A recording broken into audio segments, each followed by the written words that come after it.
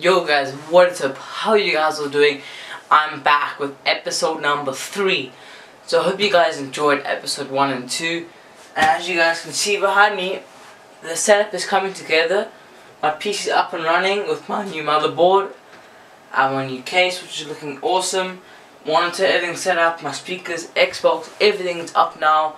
Fully functional. As you guys have noticed, those edits have been a lot better than they have previously. Yeah, right. So like I was saying, just editing on this PC has been so amazing. It's just been so helpful, awesome stuff like that, because it's just everything runs, everything works. It's just fast. It's just, I don't even have a graphics card in there yet, and I'm already playing Train Simulator 2017, Unturned, and a bit of, I think, Counter-Strike I'm playing a little bit.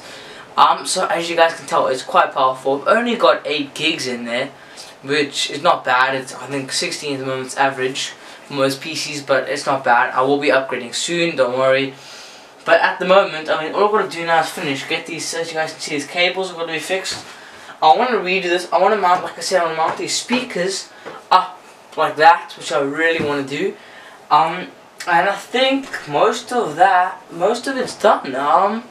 Yeah. So in this video, you guys are going to be seeing me bold that, which is a bit confusing.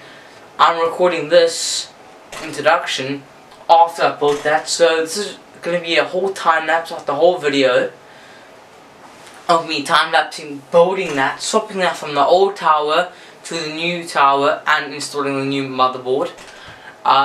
One thing about this, I had to swap the CPUs across because I've never done it before, and they showed me, and now I can do it. And there will be more computer builds coming, because I know I actually have 2 computers I have to build for a family member, which I'm going to be doing. Obviously I'm recording and showing you guys. So I had, like I said, I had to swap, put the CPU across, but that's all. Everything else I did myself. And yeah, so I hope you guys enjoy the video. Let's get on with the time lapse.